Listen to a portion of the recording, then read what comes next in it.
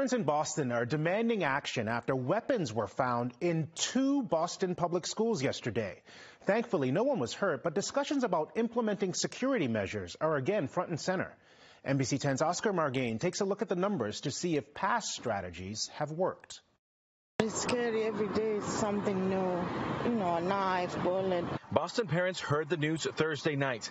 A knife confiscated from a student at James Condon in Southie, while a cleaver, a kitchen knife, and a taser were recovered at City on a Hill Charter School in Roxbury. There wasn't that many, issues going on back then versus now. Nisha Ware is right. Her children go to Condon, which reported 2 cases of weapons found on campus last year. But prior to then, the last incident was in the 2016-2017 school year. At City on a Hill, 7 cases of weapons in school last year, compared to just 4 cases total in the previous 5 years. Overall, Boston Public Schools reported 165 incidents of confiscated weapons last year, the highest since 2016. With everything that's happened with the pandemic, our students themselves are very dysregulated. Superintendent Mary Skipper says other tools are being used to increase school safety. So far, 22 of Boston's public schools have chosen to install metal detectors, while City Council President Ed Flynn wants more personnel. More mental health counselors, social workers, school police play a critical role. We talk about these solutions in a very reactionary way. But City Councilor Tanya Fernandez-Anderson says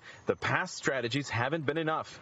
And while she doesn't have the ultimate solution, she wants to work with the City Council to come up with a more substantial plan. We will have to be more honest about, are we really investing our finances and the resources that are necessary? The City Council will be discussing this issue in the coming days. Meanwhile, BPS says that it will be investing in security cameras in addition to the metal detectors. Reporting in Boston City Hall, Oscar Margain, NBC 10 Boston.